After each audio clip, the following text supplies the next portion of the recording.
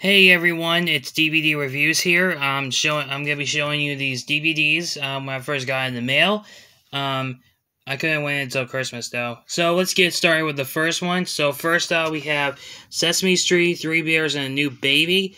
This was released in 2003. So anyway, here's the spine. In the back here, and here's a DVD. So that is that one. Next, we have the 2007 DVD of Mrs. Doubtfire. Spine. Back. Here's this one, which has the movie, which has Mrs. Doubtfire. And here's this two with the bonus features, also have Robin Williams. So that is that one. Next up, we have Scooby-Doo Adventures, The Mystery Map, the original puppet movie. Spine, back, and here's a DVD. And next we have the two last ones. We have two Bob the Builder DVDs. We have Bob Saves the Day 2002 DVD.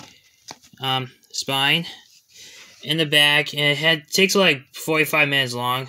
We have the 4 episodes. We had Bob Saves the Porcupines, Scary Spud, Runaway Rolly, Dizzy's Birdwatch, and we have plus 4 mini adventures. We have Scoop Shapes, Spud the Ghost, Rolly's Rock Guy, and Lofty in the Tree Stump. And here's a DVD. And that's that one.